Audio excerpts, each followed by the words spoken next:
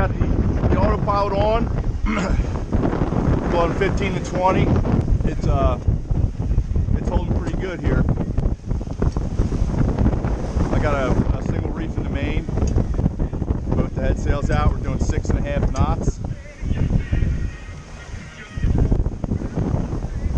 So autopilot's doing well. See, I got a reef in the main. So that gives me less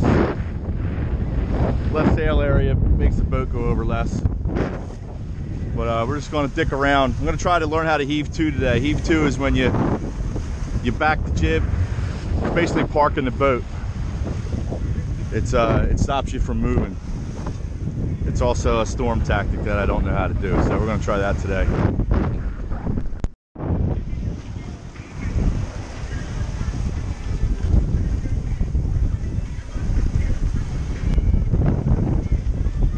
So we're running with the sea now. That's usually the hardest to steer. Not totally running with it, but we're going to run with it here. It's dead downwind. I don't have a pole, so I can't run actually downwind, but we'll get as close as we can. And it's steering all right. Usually this would be the hardest point to steer on. She's moving around, but doing good. Sure beats hand steering. So it's supposed to be 6-foot seas and 20 knots here a little bit later. We're just going to cruise around.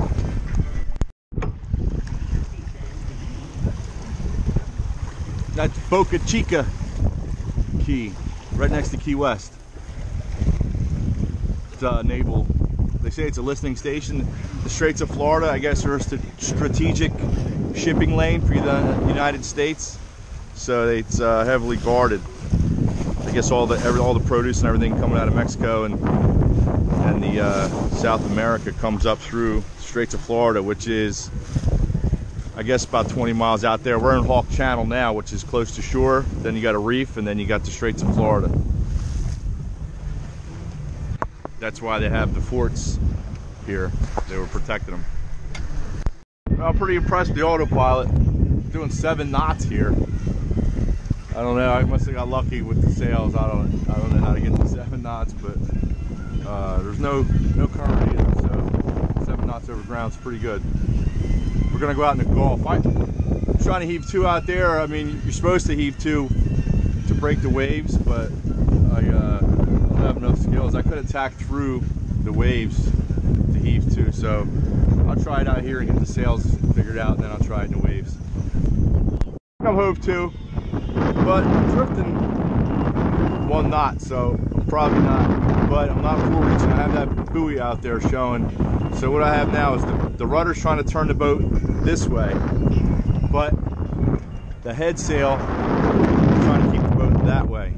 So all that force is pushing the boat down, and it's supposed to park the boat. And with a full keel boat like this, it's supposed to make like a slick back here of eddies that it looks like the water's still, looks like we're still sailing. You can see the bubbles are going past me. I guess we'll have to, maybe we'll let the main out a little bit.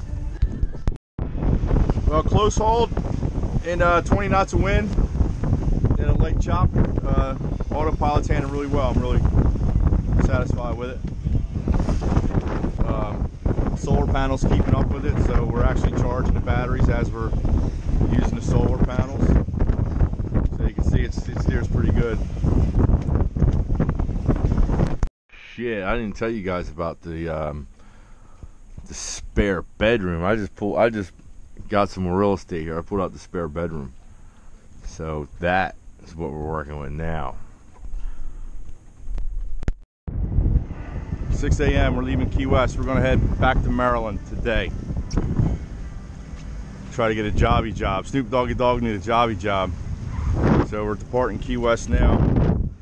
It's supposed to be about 20 knots, 4-foot seas, so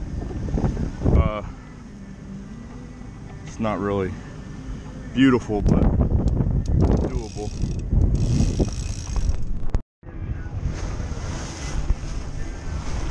Sunrise in the Keys. That looks like something out of a picture.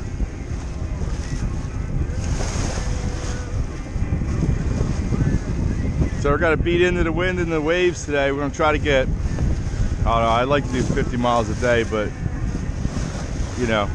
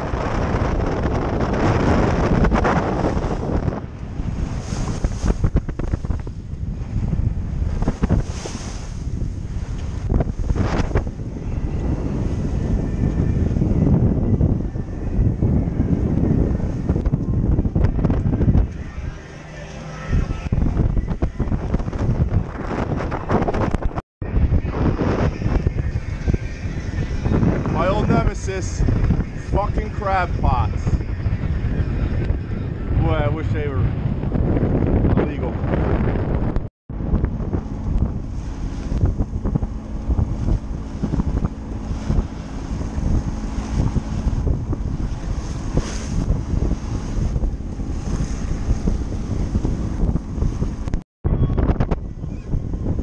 So I'm gonna cut through that bridge. That span of bridge is busted out.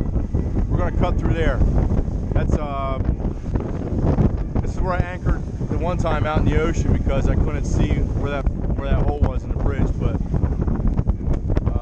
hopefully I can see it. Hopefully we get through there, and we're gonna anchor there for the night.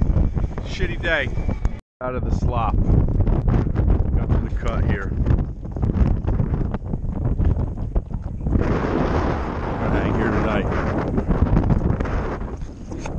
So we sailed 60 miles today, but we only traveled as the crow flies 30 miles.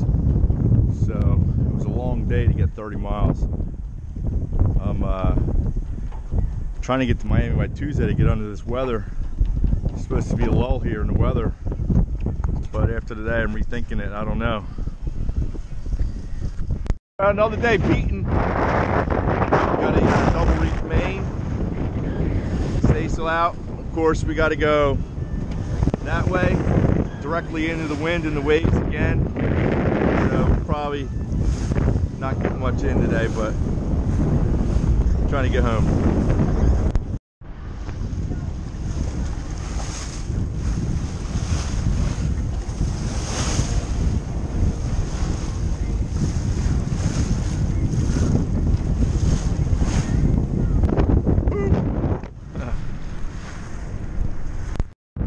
That's Sombrero Key Light. I guess it looks like a sombrero. But the weather looks like it's getting better, but it don't look like it's going to be better. So maybe that's the calm before the storm.